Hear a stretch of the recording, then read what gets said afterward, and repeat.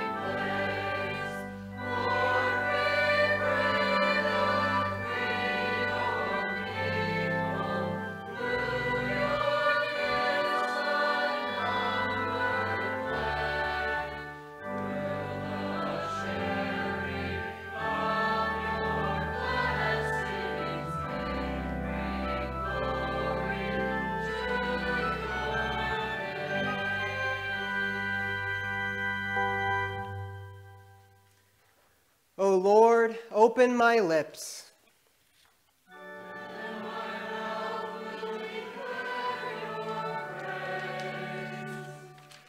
Make haste, O God, to deliver me.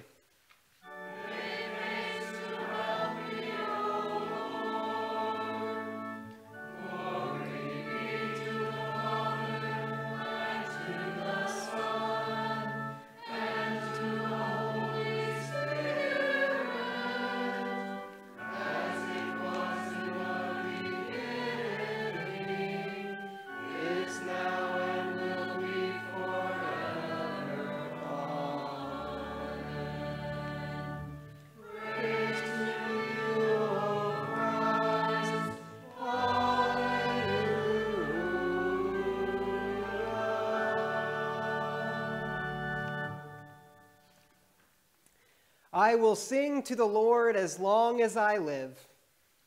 I will sing praise to my God while I have life. O Lord, how manifold are your works! In wisdom have you made them all. The earth is full of your creatures. These all look to you. To give them their food in due season. When you give it to them, they gather it up. When you open your hand, they are filled with good things. When you send forth your Spirit, they are created. And you renew the face of the ground. Glory be to the Father, and to the Son, and to the Holy Spirit, as it was in the beginning, is now, and will be forever.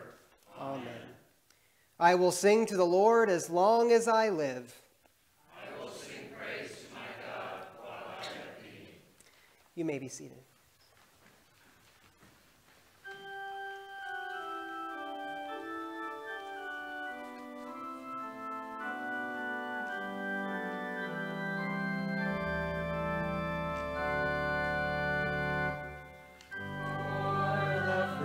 Of his creation, thanks be to God, for his gifts to every nation, thanks be to God, for the plowing, sowing, reaping, silent growth while we are sleeping, future needs in earth safekeeping. Thanks be to God. In the just reward of labor, God's will be done. In the heap we give our neighbor, God's will be done. In our worldwide task of caring for the hungry and despairing, in the harvest we are sharing, God's will be done. For the harvest of the Spirit, thanks be to God. For we all inherit, thanks be to God.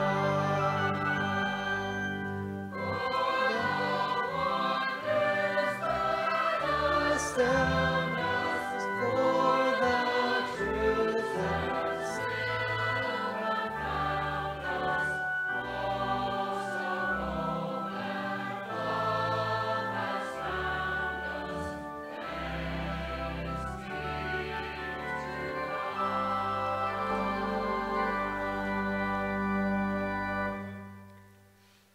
Our Old Testament reading for today comes from Deuteronomy chapter 8.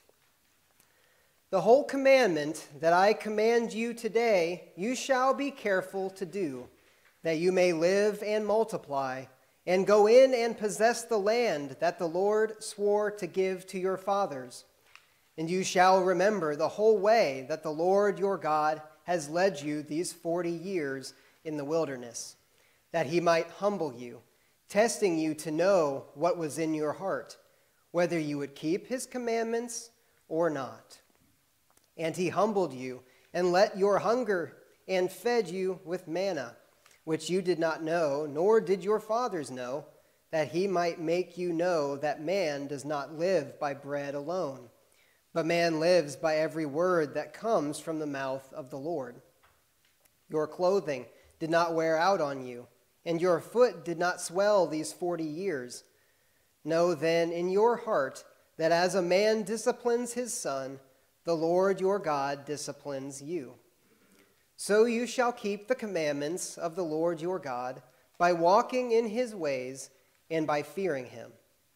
For the Lord your God is bringing you into a good land, a land of brooks of water, of fountains and springs flowing out in the valleys and hills, a land of wheat and barley, of vines and fig trees and pomegranates, a land of olive trees and honey, a land in which you will eat bread without scarcity, in which you will lack nothing, a land whose stones are iron, and out of whose hills you can dig copper. And you shall eat and be full, and you shall bless the Lord your God for the good land he has given to you.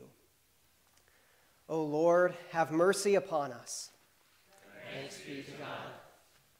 Our epistle lesson is from 1 Timothy chapter 2. First of all, then, I urge that supplications, prayers, intercessions, and thanksgivings be made for all people, for kings and all who are in high positions, that we may lead a peaceful and quiet life, godly and dignified in every way. This is good, and it is pleasing in the sight of God our Savior, who desires all people to be saved and to come to the knowledge of the truth. O Lord, have mercy upon us. Thanks be to God. As you are able, I invite you to stand in reverence for the Holy Gospel.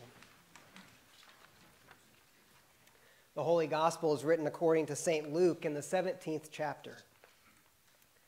On the way to Jerusalem, Jesus was passing along between Samaria and Galilee, and as he entered a village, he was met by 10 lepers who stood at a distance and lifted up their voices, saying, "Jesus, Master, have mercy on us." When he saw them, he said to them, "Go and show yourselves to the priests." And they went back, and they were cleansed. Then one of them, when he saw that he was healed, turned back, praising God with a loud voice, and he fell on his face at Jesus' feet, giving him thanks. Now he was a Samaritan. Then Jesus answered, "Were not 10 cleansed? Where are the 9? Was no one found to return and give praise to God except this foreigner?" And he said to him, "Rise and go your way. Your faith has made you well." O Lord, have mercy upon us. Thanks be to God.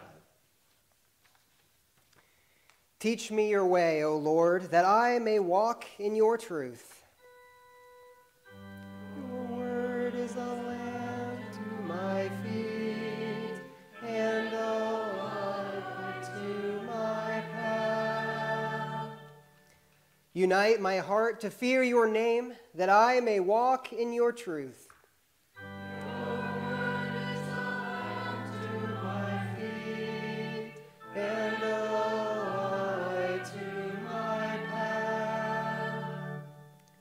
Glory be to the Father, and to the Son, and to the Holy Spirit.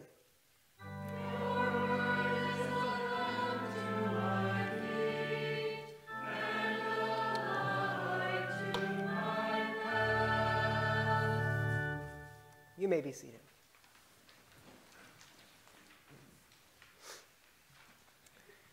Dear brothers and sisters in Christ Jesus, we welcome you this Thanksgiving Eve as we turn back and give praise to God for all that he has done for us. Today's Holy Gospel, it's appointed for Thanksgiving Day, is a story, a true story, about 10 lepers. 10 outcasts. 10 who are marginalized, isolated, separated, cut off from the people, from their families, their friends, and their communities because of their uncleanness, because of their illness, because of this leprosy, this bodily disease which they found themselves having. Now, they were both unclean physically, but also because of their uncleanness physically, they were also unclean spiritually. They were even considered to be cursed by God because they had this illness, this bodily disease, leprosy. It made their skin scaly, gave them sores and ulcers, and affected their nerve endings, did all kinds of really awful things to their bodies, and it was not a pretty sight. You didn't want to be caught near someone with leprosy for fear that you would get it yourself. So they were left isolated, outside of their families, their communities, basically homeless without anyone to take care of them, just kind of left to do and to care for themselves as best they could. No one else wanted to be around them. But Jesus, though, he's a little different. Jesus, the Son of God, cannot possibly be made unclean, even by touching or coming into contact with those things which are unclean. The sinless Son of God, perfectly, fully human, but also entirely God. So he, unlike so many others, reached out to these lepers, to these people who were sick, who were ill, who were in need. The Lord reached out to them. He heard them. He answers them in mercy. And so he heals all of them. He gives his blessings and saves every one of the 10 lepers. And so the 10 lepers, then, they go their way. You know, Jesus says, show yourself to the priest, verify the healing that has occurred. You guys are all clean now. Things are good. Be restored to your communities, to your family of faith. Things were good for them because of Jesus and God's blessings to each of them. So Jesus says, go your way. They go their way, and they show themselves to the priest, as Jesus says, but only one turns back. One turns back to give praise to God for what he had done for them. What about the 9? The 9 did not. The one did, and oddly, surprisingly, it's the Samaritan who would have been surprised to have had any association with Jesus. Jesus was a Jew. They didn't get along, the Jews and Samaritans. So it was surprising that it's the Samaritan that gives praise and thanks to God. And thanks Jesus, falls at his feet, worships him for what he had done. And so Jesus responds then, were not 10 cleansed? Where are the 9? Was no one found to return and give praise to God except this foreigner? And he said to him, rise and go your way. Your faith has made you well. Your faith has saved you. The thing about a good story is that, among other characteristics or qualities, a good story has characters with which we relate. So we can put ourselves into the story. How do we fit into the story? A good story has ways of doing that so that we can relate, so we can put ourselves into their shoes and really understand and empathize with what's going on. It applies then to us. So the question then is, which of the lepers are we? Are we the 1? Or are we the 9? Are we the 1 who returns to give praise to God, or are we the 9 who do not? To which group do you relate, if any at all? Is it the 1 or the 9, or maybe even all 10 of them? Now, we don't have, at least I don't think we have, a skin disease like leprosy. We may have other illnesses that we face, but we aren't alike in the same way as the lepers in having that skin disease, leprosy. But we're really more alike than perhaps we might like to think. In the one place, we may not have this leprous disease, but we do have other bodily illnesses which really can cause serious harm and problems for us. Other things that can separate us, isolate us from our families, our communities, our family of faith here at church, and otherwise.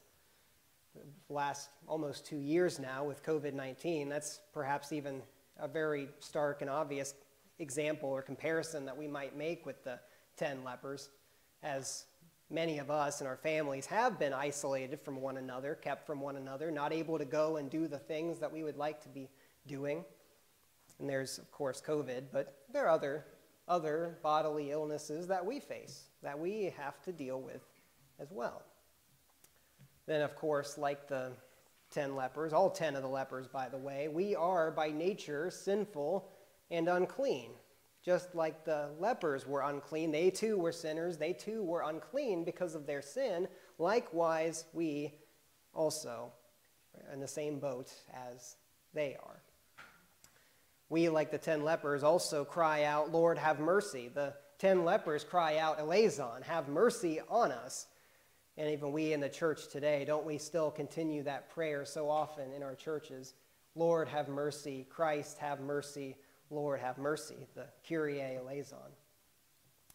And then, of course, also like the 10 lepers, all 10, again, by the way, we also have much to be thankful for.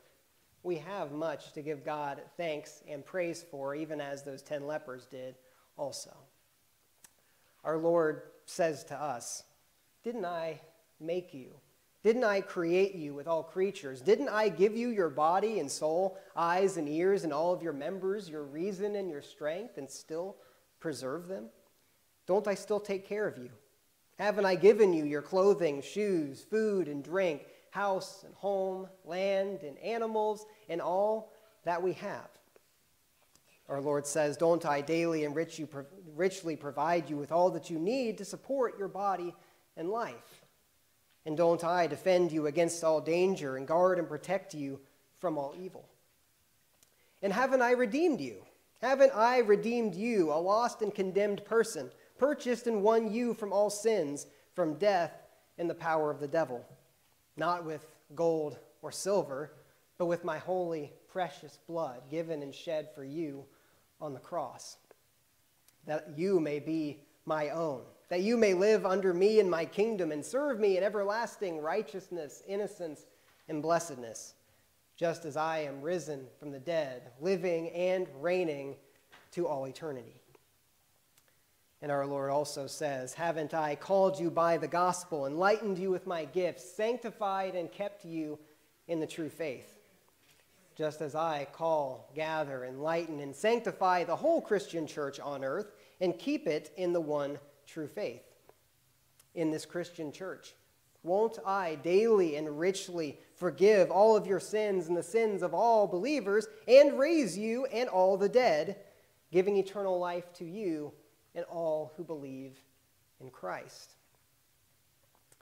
And so, dear friends, which of the 10 lepers, if any, which group do we relate? Which of the lepers are we? Are we the 9 who do not give thanks and praise to God for all of these great blessings? Or are we the one who returns and gives thanks and praise to God for all that he does for us?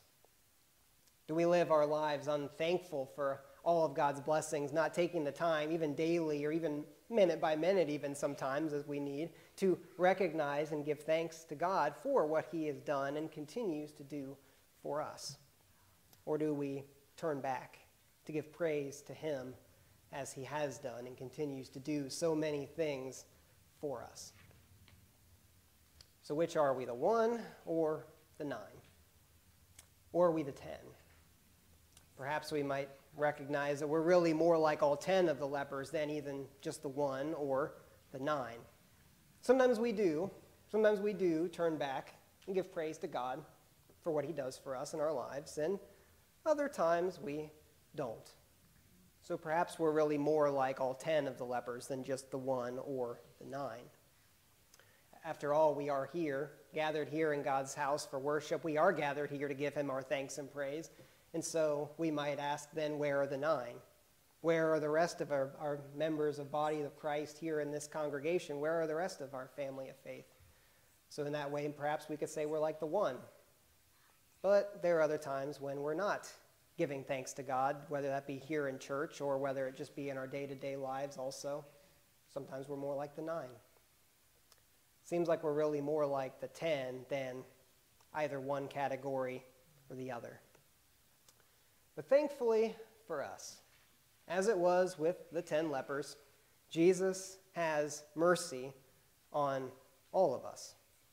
The 1, the 9, all 10. Our Lord has mercy upon all of them as he has upon all of us, whether we are the 1 or the 9, or so as we just feel like all 10. Our Lord still forgives. He still heals. He still loves. He still has mercy. He still shows his compassion and kindness to us again and again in our lives, whether we are like the 1 who gives thanks or whether we're like the 9 who many oftentimes don't. Jesus loves us. And that is why, whether we are thankful or not, he still has compassion and mercy, forgives us, loves us, heals us, does all things for us because he loves us.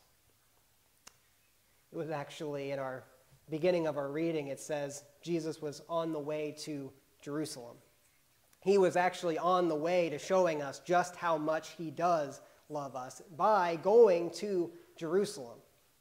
In Jerusalem, of course, we recognize he was on his way to his cross.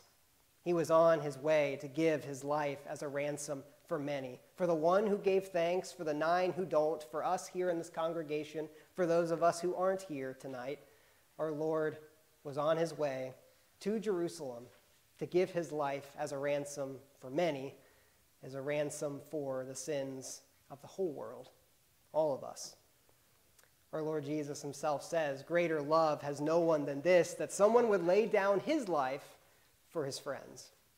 This our Lord Jesus has done for us, for the 1, for the 9, for us, giving his life because he loves us. By his death, by his sacrifice for us in our place, we are forgiven of all of our sins, including the times in which we fail to give God our thanks and praise. And by his resurrection, our Lord Jesus shows us the life that he came to give us, a life that is whole, a life that is healed, a life that is complete, that is perfect, that has everything, lacking nothing. All of these things we have, all of these blessings that we thank God for today, tomorrow, and every other day, is all because of the cross and the empty tomb. For with the cross and the empty tomb, our Lord Jesus has reconciled us to God, restored us to a right relationship with him. And because this is true, God does give us every good thing. So like the 10 lepers, God gives us many reasons to give thanks, all of which are in Christ. And of course, we recognize that here tonight, Thanksgiving Eve, we take the time to give our God our thanks and praise for what he does for us, but especially tomorrow, day of Thanksgiving, is a great time to do that. But we don't just do it today or tomorrow or the next day, but every day. Every day is another opportunity in which God gives us to give him our thanks and praise for all that he does do for us. As St. Paul writes, "Rejoice always, pray without ceasing, give thanks in all circumstances, for this is the will of God in Christ Jesus for you." And so we do. We do give God our thanks and praise, even when our circumstances aren't always the most favorable. We still have a lot to thank our God for, even this year, even today, despite COVID-19 and other illnesses that we face, despite other challenges, despite other sins and failures on our part or others that have harmed us. We still have a lot to thank God for today. And so that's the question then. What do you have to be thankful for today? Or tomorrow or any other day, but here we are in the present. There's no better time than the present. So what about today? What about right now? Think about it. What are you thankful for today? Personally, I've got a lot of things, but among the top things are my family. Thankful to God for my family. I'm thankful to God for you, this family of faith, for this call to serve as your pastor. I can't be more thankful to God for his his role and his way of bringing us here and supplying and caring for my family, giving us, you all, a new family of faith to grow in our faith together with. I'm so thankful for all of you and all of those who do so much to support us in this congregation. I learned pretty quick, by the way, as a pastor, you figure out pretty quick that you can't do everything yourself. You always need somebody to make sure you get things done or to help you out with so many other things. So thankful to all of you that continue to help this church and this family of faith continue to grow and to flourish. Thank God for you. Of course, there are many other things to thank God for, but thankful most especially for Jesus, for his cross, for his empty tomb, for the things and the means by which God actually does give us all things. All things God does give us because of the cross, because of the empty tomb. God and man now reconciled in a right relationship once again because of Jesus, his cross and empty tomb, and what he has done for us. And so the psalmist writes, and we continue to pray in the church as well, "Give thanks to the Lord, for he is good, for his steadfast love endures forever." And so we do. So we do tonight, we do tomorrow as you celebrate your Thanksgiving festivities and the good food and the good company and all that you have yet to enjoy tomorrow. We give thanks to God in those things. And so in Jesus' name then we pray. Amen. And may the peace of God, which surpasses all of our understanding, guard your hearts and minds in Christ unto life everlasting. Amen. This time in our service, we continue by serving the Lord with our offering.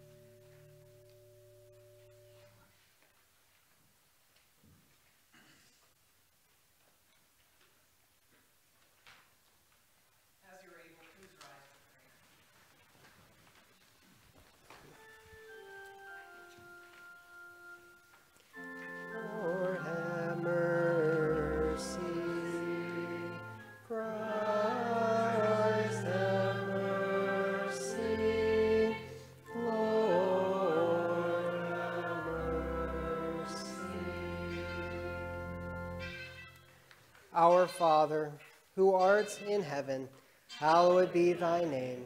Thy kingdom come, thy will be done, on earth as it is in heaven.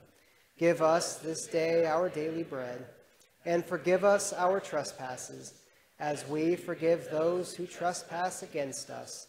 And lead us not into temptation, but deliver us from evil. For thine is the kingdom, and the power, and the glory, forever and ever. Amen. O Lord, hear my prayer, and let my cry come to you. Almighty God, your mercies are new every morning, and you graciously provide for all of our needs of body and soul. Grant us your Holy Spirit, that we may acknowledge your goodness, give thanks for your benefits, and serve you in willing obedience all our days. Through Jesus Christ our Lord, who lives and reigns with you in the Holy Spirit, one God, now and forever. Amen. And together we pray. O Lord, from whom come all holy desires, all good counsels, and all just works, give to us, your servants, that peace which the world cannot give, that our hearts may be set to obey your commandments, and also that we, being defended from the fear of our enemies, may live in peace and quietness. Through Jesus Christ, your Son, our Lord, who lives and reigns with you in the Holy Spirit, one God, now and forever. Amen. Let us bless the Lord. Thanks be to God. The grace of our Lord Jesus and the love of God and the communion of the Holy Spirit be with you all. Amen. We join in our closing hymn, Give Thanks with a Grateful Heart.